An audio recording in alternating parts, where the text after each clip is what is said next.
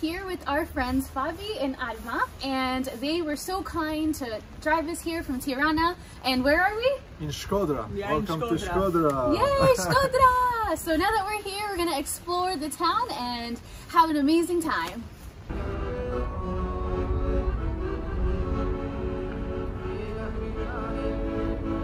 Welcome to Shkodra. In this episode, we are going to visit a castle on the hill, and we're going to trek over to one of the largest Ottoman bridges that still exists today. But first, let me tell you about this city.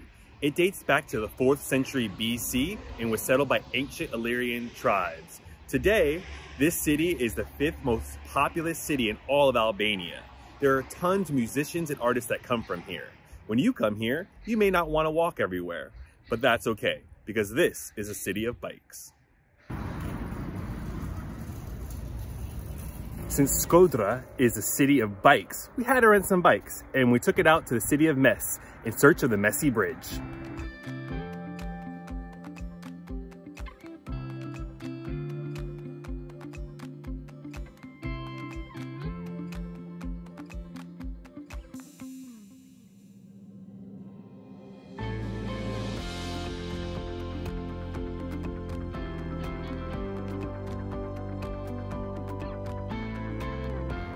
Our bike out here was incredible. As we're biking along, we're heading towards the Albanian Alps, beautiful snow-capped giant mountains. Once we get here at the Mesi Bridge, we get to see its architecture. The middle part of the bridge was built first, the big arch that goes over the Kur River. And then the second phase had all 11 of the secondary arches built then. This bridge was built in the 18th century, around 1770, when Albania was under the rule of the Ottoman Empire. Today, it's one of the longest remaining examples of an Ottoman bridge in the entire region.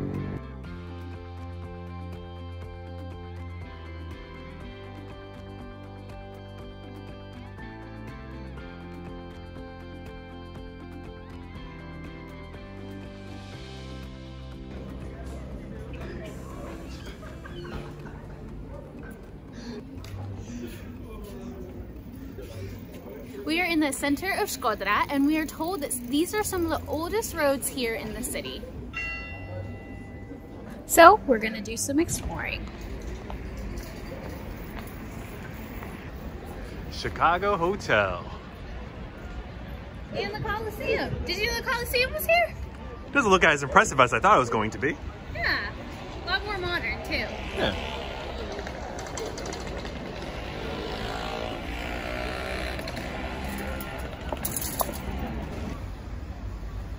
There's a couple spots in town where you can see all at one time the Roman Catholic Church, the Greek Orthodox Church, and a mosque, which is incredible because back in 1967, Albania was declared an atheist country. And up until 1991, you weren't allowed to worship or celebrate any sort of religion. Today, in many cities in Albania, you have your choice, all within walking distance.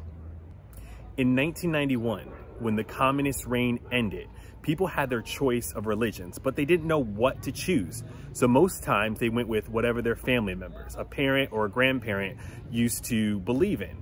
And they kind of just started there. Now there's more of a religious uprising coming where people are actually trying to dive deeper into their faith and try to figure out what they actually believe in, as opposed to what they're told they just happen to be.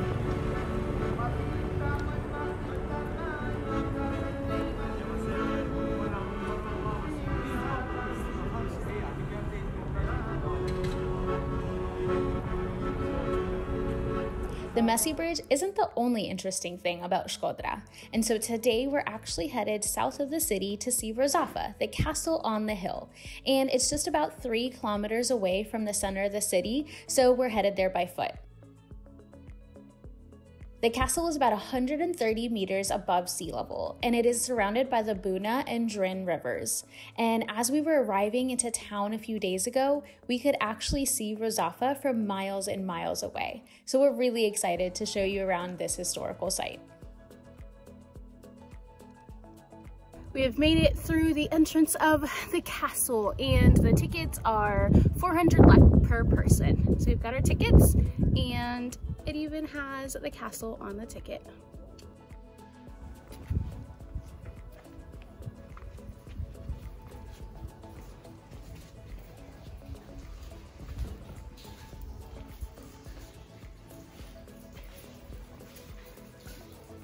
It's really hard to not look around when you're walking, but you want to look around, but you have to look at the ground so you don't, whoa, so you don't trip on the cobblestone road.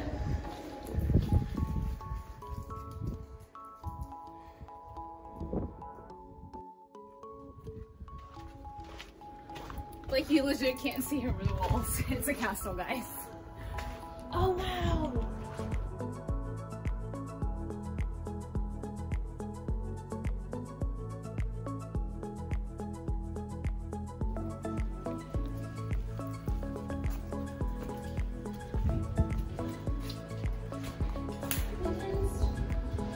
Look at this one. You trying to find a spot to land? Sorry, I didn't mean to scare you.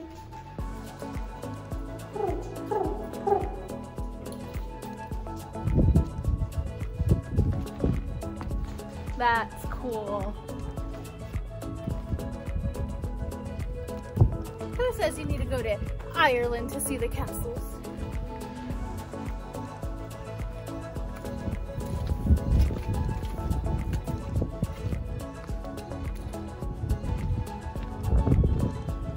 Not for the faint of heart.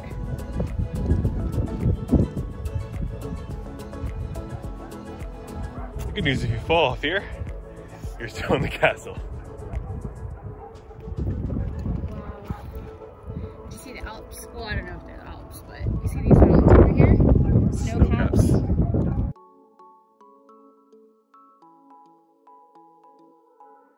Here we have a religious building. In the 13th century, it began as St. Stephen's Cathedral. And then, after the Ottoman rule, around the 15th or 16th century, it became Sultan Mehmet's Mosque.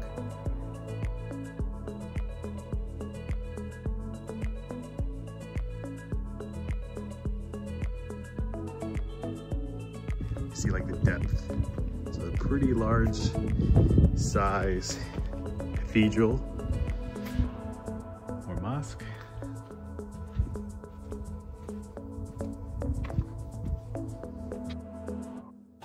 And today, still a great view of the mountains.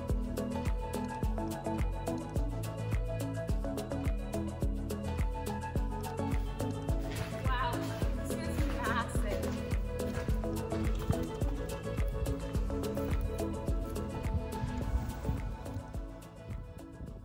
Inside of this museum, which is 200 lek to get in for adults and 50 lek to get in for children, is the famous thing that you'll see online, and it tells the legend of Rozafa Castle. So kind of just to paraphrase what's going on over here is there are three brothers, the legend, according to legend, that were set to build the castle.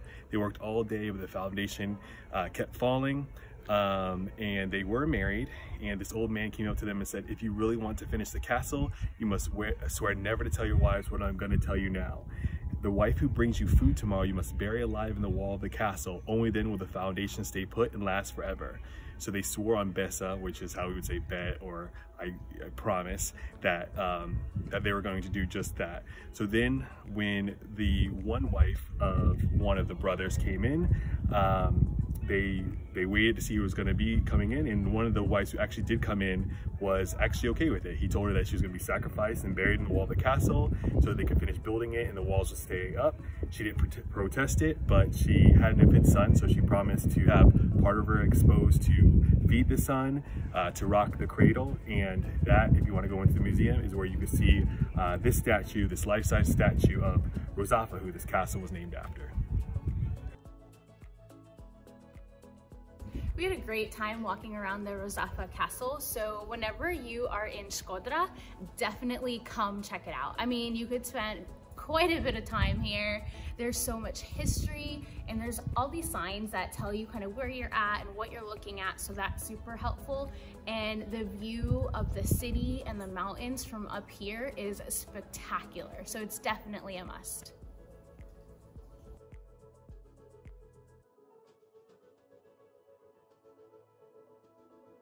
After going through the castle, we are crossing the river so we can head to the city across the river so we can see a better view of the lake.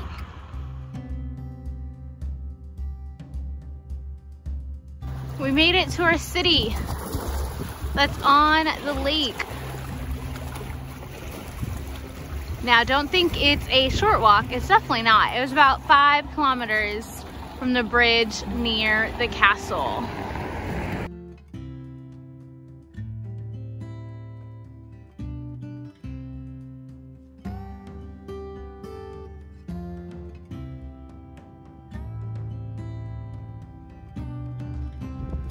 After walking about like 5 kilometers probably from the bridge near the castle, we are finally at the lake of Shkodra Lake. And we were walking alongside the river, and the river was so big, I even thought that was the lake, but no, this is actually the lake. And this is the biggest lake in the Balkan region, and actually the biggest lake in Southern Europe. It lies between the border of Montenegro and Albania. At times, we see that there's an overflow to the city from one of the rivers. Now we're at the proper lake and it still overflows. You see it just comes up from all of these different ways. And you can see this car is like stuck in the water, and these cars in the distance are making their way through a completely flooded road.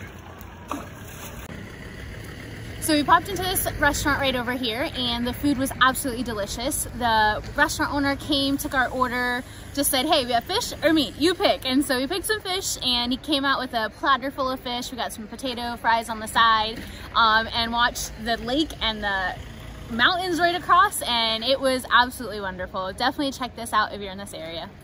And we'll make sure to put the link to this area and this restaurant, the name of the restaurant, down in the description below. Yeah.